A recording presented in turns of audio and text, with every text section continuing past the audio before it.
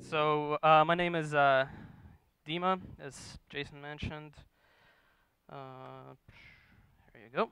Here's my information, my blog, uh, my personal website, whatever. If you want to look me up, fine. I'm not a developer per se. I don't really have a job description the way I see it. I just kind of mess around and see what happens, play around with it. Uh, I was kind of when Jason talked to me about doing the Selenium conference first, I imagined like small room, 10 people, we'll play around with things, and then I was told, hey, look at the size of this room.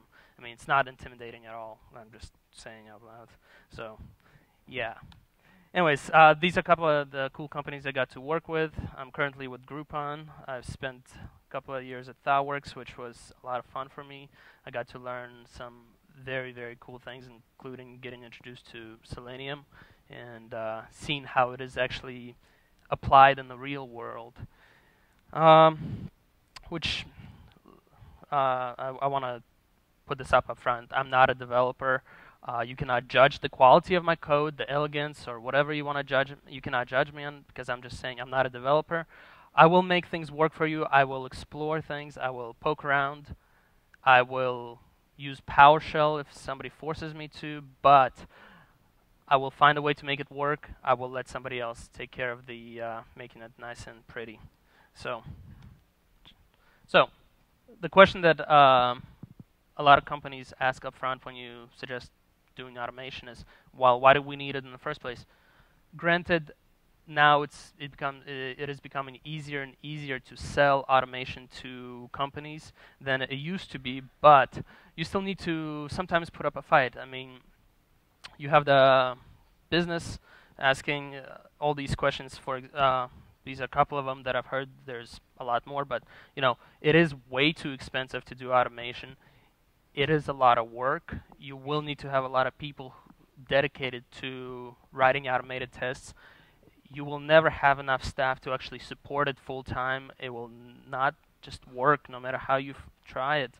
The coverage is just one of those things. Is just kind of floats around. Nobody knows what is being covered, what is not. What are our tests actually testing? Who knows? And finally, nobody but the developers can actually understand, look at the test and say, hey, we actually, you give that regular test cases to a business person and say, okay, do you understand what's going on? Hell no. So the question to that is, well, we don't need automation. I'm out of here. See ya next year. I'm kidding. Yeah. I want to introduce Selenium and Cucumber. Salt, cucumber, pickles, no? Nobody? Never mind.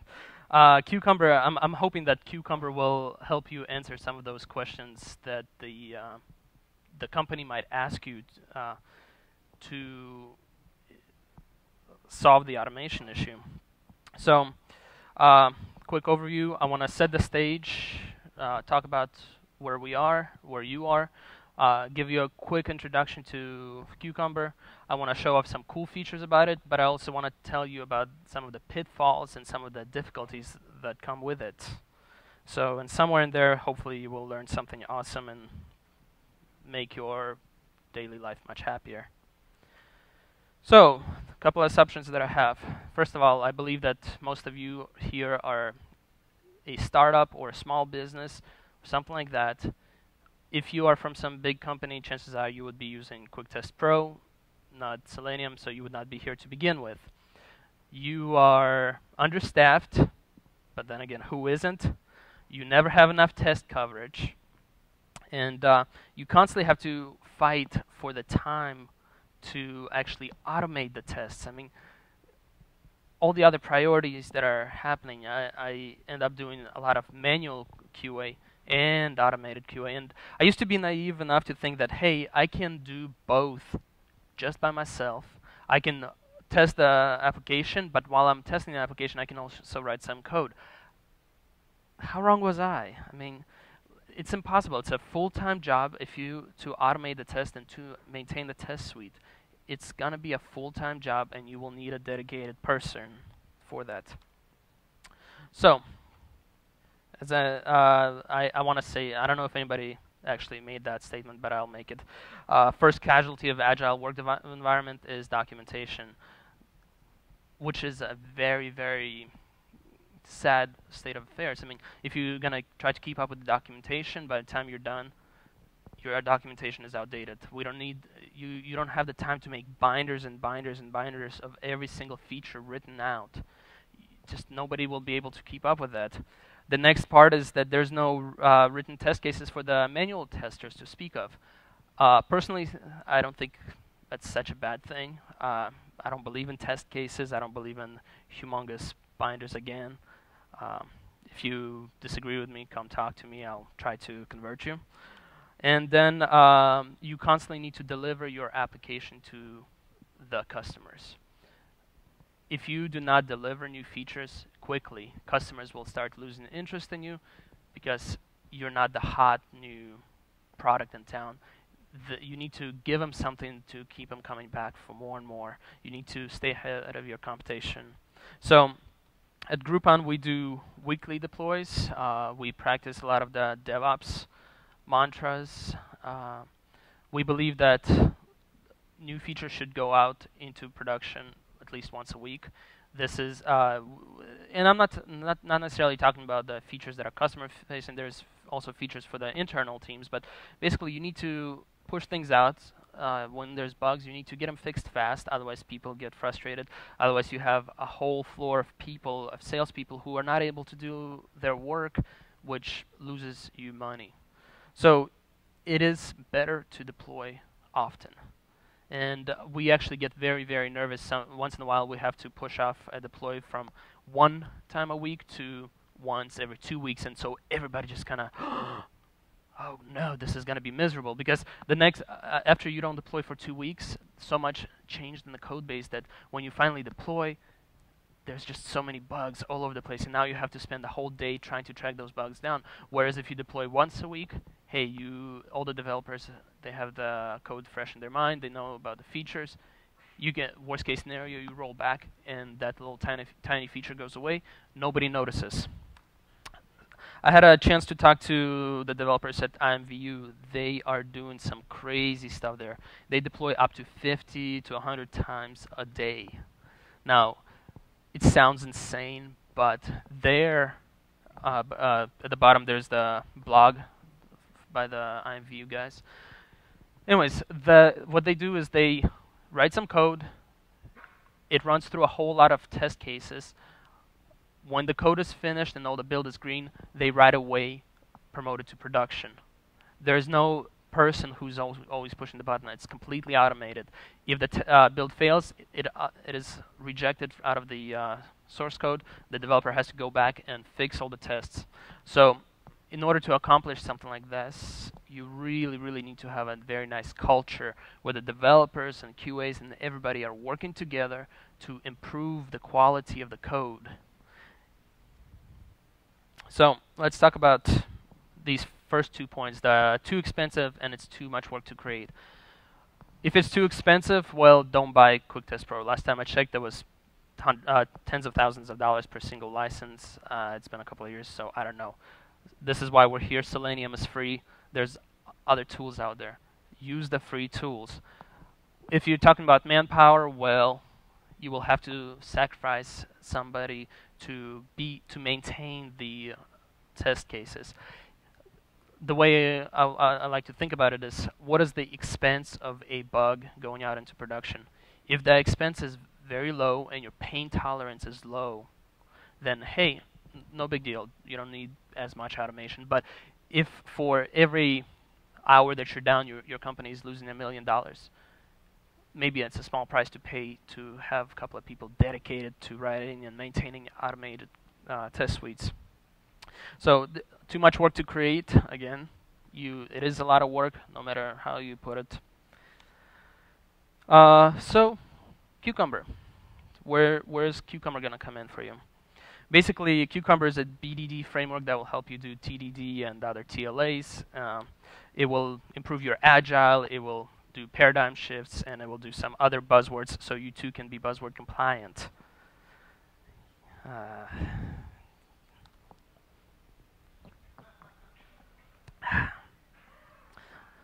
I love salespeople. I have nothing against them, but I just like to code them from time to time.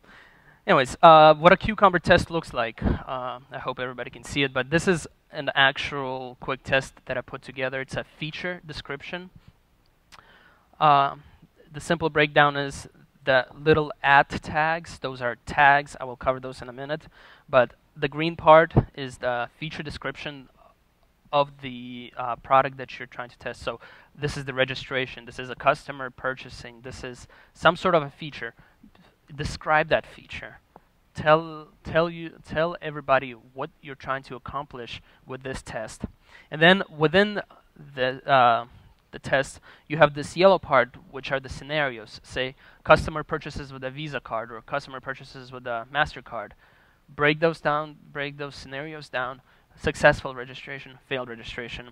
And within each scenario, now you have a little steps. The givens are the basically the setup. Hey, given I have a browser and I'm already on Google's homepage, or given I'm using Firefox, or given I'm using Internet Explorer, you name it. Those things will be those little pieces of code will set up the environment for you so that the test can begin. The ands and givens are kind of the same thing. So and then we'll say, okay, and I do this function, or I click on, I try to register, or I try to basically execute something. Now, I do not believe that the ands and the step definitions need to be technical. Actually, I'm completely against that. If you're gonna put it into a step definition saying, hey, click on div ID something, that's just a terrible approach to it.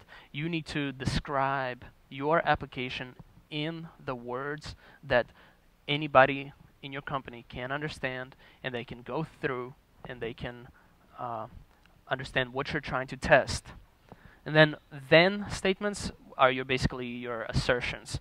Translated into Ruby, that looks something like this. Given I'm on a Google's or Bing's homepage, you do Selenium open, or whatever if you're using Selenium 2, whatever is the equivalent. You do search, type, and then you have some assertions. Now, kind of weird thing I found that when you do Hello World on Google, the first article that comes back is actually Wikipedia that explains what Hello World is. For some reason on Bing it's some videos. I never understood that, but maybe that's the reason Google is still winning. So, moving on. You don't have enough staff to maintain your test. You don't have enough staff to actually write the test. This leads to an interesting question. Who should be writing the tests? I was asked this question at an interview, and I thought, well, what a simple question. I mean, it sounds like a simple trick question. Who should be writing the tests in your team? I mean, obviously, it's the developers. They will write your unit test. They will write your integration test. They will write your functional test. But then, okay, where do the QAs come in?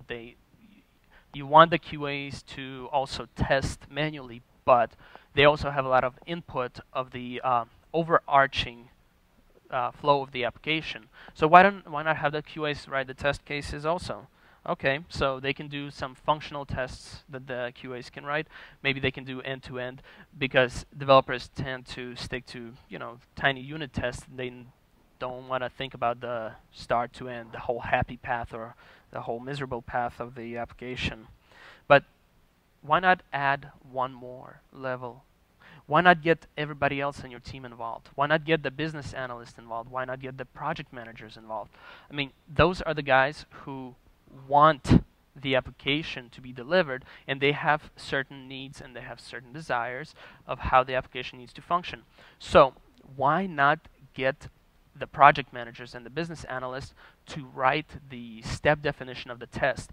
If you can get them to just use the simple format I showed you earlier, they can write out the application acceptance, and then they can attach those acceptance criteria to the stories in whatever tracker you're using, and make it a part of the story. That way, when you are done looking at the story, you have instantly the test cases also, which is also helpful for the QAs. Nobody has the time to keep up with the actual test cases. So if the developers and QAs are actively keeping up with the automated test cases, why not reuse those same test cases for your as a guideline for your manual testing? That way you can actually understand the application. The newcomers can come in and read. I hear this all the time. It's like, well, the tests are very useful for newcomers to the team to find out what the application does and how it's supposed to behave. And the problem with that is if you're not very technical, the regular unit tests, they make no sense. The integration tests, they make no sense. This sort of can make sense to anybody, no matter how technical or non-technical they are. Never know. The next step is you never know the coverage level. I want to answer that question. It's a tough one. I honestly don't have a good answer. Maybe somebody out there will come up with an idea, but so far this is the only idea that I was in a ThoughtWorks project with a coworker, Tim Camper, and had this crazy idea. Well, why not use mind maps to show test cases and how they work? You know, just if you tag the test correctly and parse the test output, and then throw it out on a mind map. That way, you have both the top view. Okay, we have 20% of the test cases are failing, and you can also drill down into a single test case. And better yet, don't have the mouse, but as you can see, registration and login actually has 0 test case coverage. So just an idea. Maybe somebody want to take it and run with it. It's relatively easy to generate these charts with FreeMind. It's just an XML file. Add more nodes. Say, hey, this one passed, this one failed. And no one but the developers know what is being tested again. If the features are written in simple language, then even the CEO of the company can understand, hey, we are testing the registration, and this is what we're doing on the registration page. So let's talk about the good features of Cucumber. First of all is the tags. The tags are amazing. They're your friends. We tried to implement tagging system for Selenium tests before. It was ridiculously clunky. It always broke. Cucumber takes care of it for you. So when you're looking at the step definitions, these are your tags. The tags that are at the top of the screen apply to the whole file, and then you can have individual tests tagged separately. This is great because now you can say, hey, I only want to run all my tests that are for Google, or I only want to run the registration test, or I only want to run the visa test. On top of that, when you're using Cucumber and Selenium, you can put add Selenium or a JavaScript tag on a test, and that test will be executed in the browser versus in a headless browser. It encourages the behavior-driven testing development, test-driven development, and behavior-driven development. Now, if your company does not do test-driven development, you really need to research it. The developers really need to put in effort upfront to make better quality software. It's a team effort. Like it's not the QA's job anymore to make sure that the quality of the code and there's no bugs in production. It's not only the QAs who are responsible for this anymore.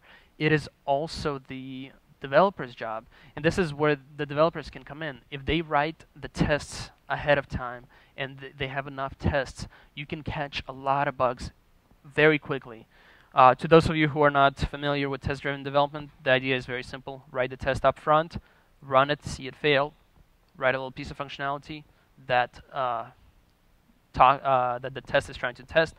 When the test succeeds, you're done. Move on to the next feature. This is great for Cucumber because it sort of forces you to do that. If you have a feature file and you try to run the test, this is the output you get. And as you can see, the yellow step definitions are the ones that are not yet complete. Those are the ones that the developer needs to then go and write some functionality and some test to run against.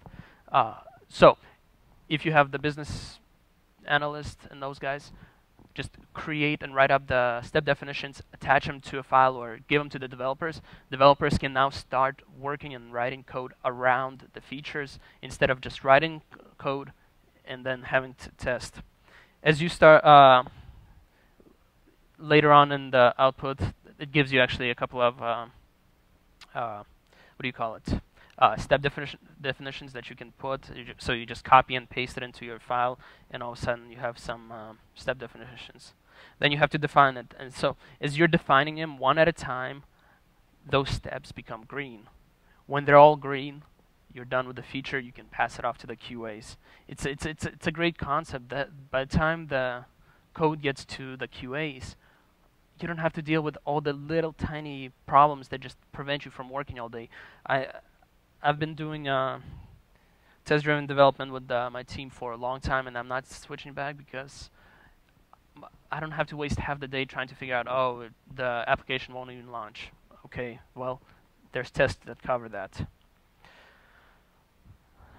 Cucumber covers a bunch of different testing platforms, Selenium being one of them. It covers both Selenium 1 and Selenium 2. In case of in my case, we're using Selenium 2 with Capybara. Steam and Celerity, those guys didn't have a logo, so I just went to Wikipedia and got them something. And water, it drives all of the waters for you. So you have, if you use Cucumber, you are no longer tied to any given test framework, which is very, very freeing if you think about it. If you can have half of your tests run in a headless browser, like WebRat or one of the other ones, you will save a lot of time on loading times, because that is the biggest problem with Selenium right now. It takes too long. Now, if you're not testing JavaScript, if you're only testing that when I click register, the registration page comes up, you don't need to have the browser running. You can do it in a headless browser. That's where Capybara really helps out, because it seamlessly switches you between a Selenium driver or WebRat driver or any other headless driver you want. This is what Selenium setup looks like in Ruby. So the before block is a little block that gets called before every single individual scenario is ran. And in this block, I'm just setting up a new Selenium driver for Selenium 1. And this way, I'm going to have a brand new driver, everything clean. The browser will come up every single time. It's that easy to set up. If you want to reuse the browser, don't put it inside of the before scenario, put it somewhere else and just reuse the same browser session again and again. That will speed things up. But if you actually need to have a new browser session every time, this is actually a pretty decent solution. A little tip, if you're using Ruby and you're using Selenium 1, use hprecog or Nokogiri. I'm telling you, this will save your life a lot. It will make you a happy, happy person. All you have to do is say, hey, page, and then pass the HTML from your Selenium driver into the hprecog or Nokogiri object, and all of a sudden you have an HTML DOM object that you can easily browse up and down into. Let me give you an example. So on a project that I was on, we had this page. We called it the bug page, big, ugly grid. We have a lot of flights that we need to cover. Let me zoom in. So how do you verify that the 6 a.m. flight is $178 and that the 7:30 a.m. flight is $178? If you just try to use make sure verify element is present or verify text is present, Selenium will just pick the first instance of it and say, hey, it's good. But what about the rest of the flights? How are you gonna go through them? If you are using Nokogiri or hprecog, you can actually go one cell at a time and verify that every single item in every single row appears to what you want it to appear. It's very, very awesome in that respect. Selenium 2 support, as I mentioned, Selenium and Capybara, they're completely in love. They're awesome. If you mix Selenium, Capybara, and Rails, well, I'm not going to talk about that. Capybara is great because it uses Nokogiri out of the box, so all the features that I was talking about, being able to verify every single element individually is great. It uses XPath outside of the browser, so what is the cell line? Do not use XPath with Selenium because Internet Explorer does not support XPath in a good way, and your test will take forever to run. I like XPath, but so you can use XPath out of the without the browser, and it will work consistently every time. You can use CSS selector; it's up to you. And Capybara actually works really well outside of Rails, so check out that project if you're interested. So let's talk about multilingual things with Cucumber. If you want your developers to keep up with with writing tests, make sure that the tests are written in the same language that they're using to develop the application.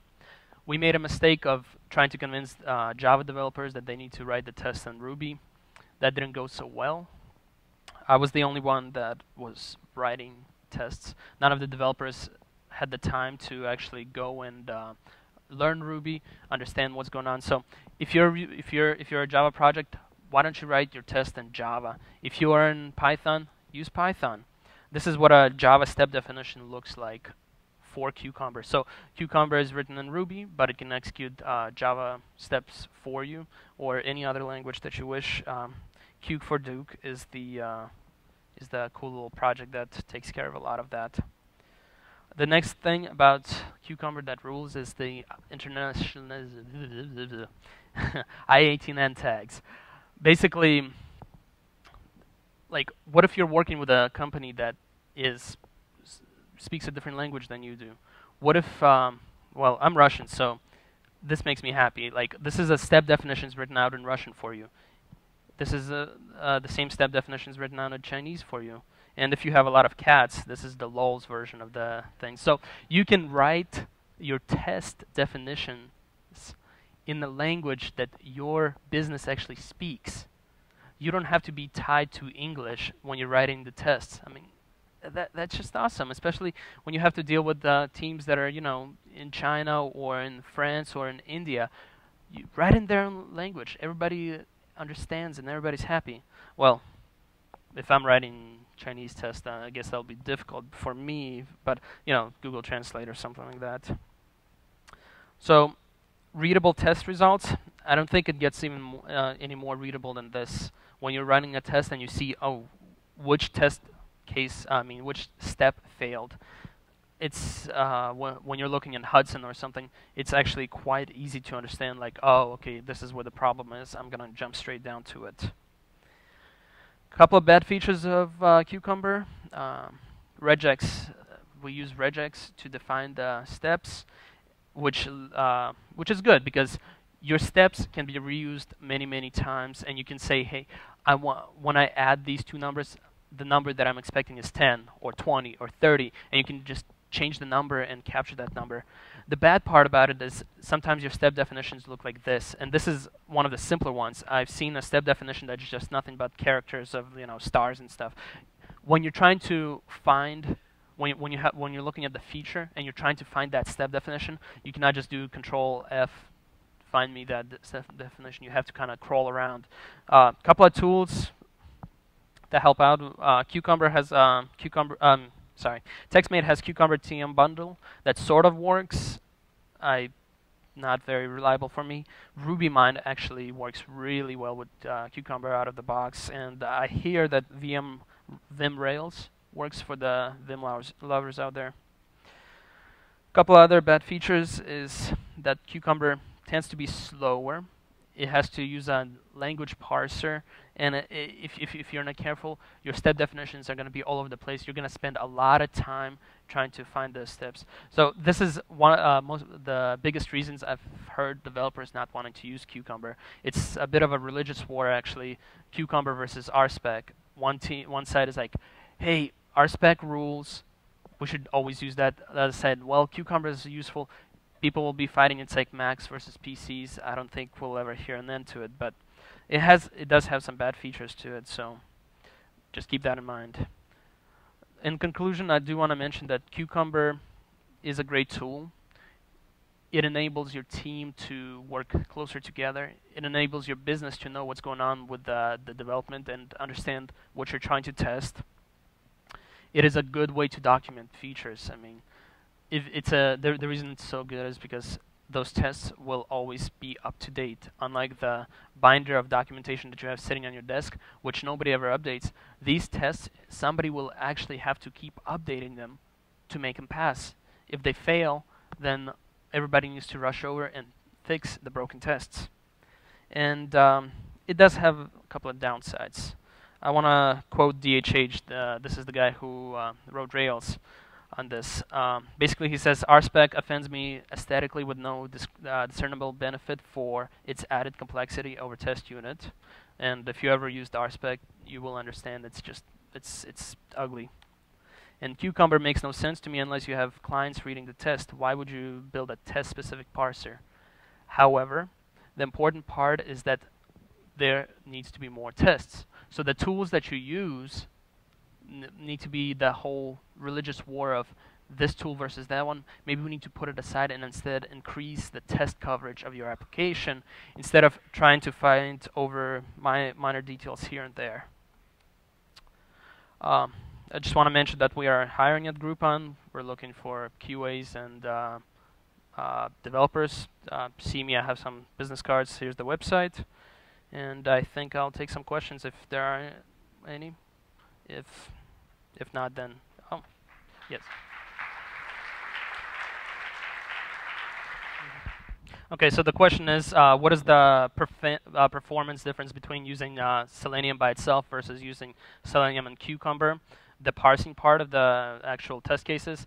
Let's see, we have about 12,000 integration and unit tests that are written in Cucumber, and about 200 Selenium tests. So for the 12,000 features that are integration tests, I'd say it takes about 20-30 seconds to parse all of that. So it's actually not that terrible. All the parsing is done up front, and then once the parsing is done, it just says, okay, execute this test, execute this test. So it's not that bad. Yeah. So are we able to get the business people to write Cucumber scenarios? It's a little tough. At ThoughtWorks, it was actually relatively easy because all the business people were on board with, no matter what you tell them, they're like, yes, let's give it a try. So on some of the ThoughtWorks projects, it was actually quite awesome. Currently, we are convincing. It's a bit of a struggle to convince the project manager or the business analyst to write the acceptance test. Right now, we're still fighting with them to actually write acceptance tests in the first place, instead of just stories that say, hey, this is what the story is. We believe that the story is not done until you have some acceptance tests. But once you cross that hurdle and you can convince them to provide some acceptance criteria, it's not that hard to get them to say, hey, okay, instead of providing a bullet list of the acceptance criteria, can you just write it out in this long form? So, yeah, basically you can get business people to cooperate. Some of the recommendations to switch people over from Quick Test Pro to Selenium. Well, my biggest point usually is the cost. I mean, the yearly support for Quick Test Pro is ridiculous versus this. But if you want to go into some of those other features, I also want to point out some features that Quick Test Pro actually misses. So I was able to get a Selenium test with LLRuby after something is purchased and you have a PDF receipt that is given back to you, download that receipt and verify that all the stuff in the PDF are, your name is there and the receipt is actually correct. I don't see Quick Test Pro doing that. There's a lot of other cool tools that are built into open source projects that really help out. For the dashboard part, we use Hudson, and Hudson plus it executes all the tests, and then we have CI Reporter, I believe, is the gem. It was the guys at Sauce Lab pointed out to us.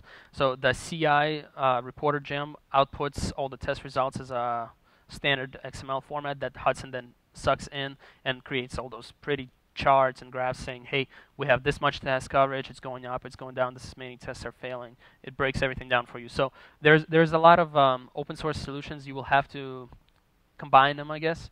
but they can be done to look as good as Quick Test Pro. I actually go to the Cucumber's website is pretty decent. Oh. Oh, sorry. If you're having difficulties with install, if you're not a Ruby guy and you wanna install Cucumber, you have difficulties with that. So for that information, you cukes.info here, and also the GitHub project for Cucumber. It is very easy to. I mean, those guys are very supportive. Usually, if you have a bug, you submit a bug on GitHub and they would fix it for you usually in days or sometimes hours. So that's my experience. The community is there. Just the Cucumber website is actually very helpful. I think that they have a very good documented wiki. So I think that would be the best place. So how do we convince how do you give the business some guidelines on how to write the features up front? There's sadly I haven't seen a single IDE right now that will do auto completion for you. So that's a big problem. I'm hoping that somebody's working on it, but I haven't seen it. The best guideline, it's just like being very close to the business people and actually, walking through them and ask them to read some previous tests. And then it's like, oh, when I do this, when a step definition is written out, reuse those step definitions word for word, copy and paste, I guess, would be the better answer. But it's a tough issue, and just maybe you need to mentor your business people a little bit on that one. So the Java version is actually for so when you're looking at the Cucumber tests. Let me go back. So these are the the feature definition. So you want to write, you will want to write out your features in natural language. However, you need some code on the back end to actually execute those the features that you described. And so you can use Java or Ruby or something else to actually execute. So the given part, like given I'm on a Google's homepage. If you're using Ruby, then you will say, hey, selenium.open google.com, right? Or in Java equivalent of, I haven't used Selenium Java, Java Selenium, but basically there's a similar act to open up the web page in Java. So the step, are you talking about translating the feature definitions, these guys, or are you talking about the step definitions to translate them into Java?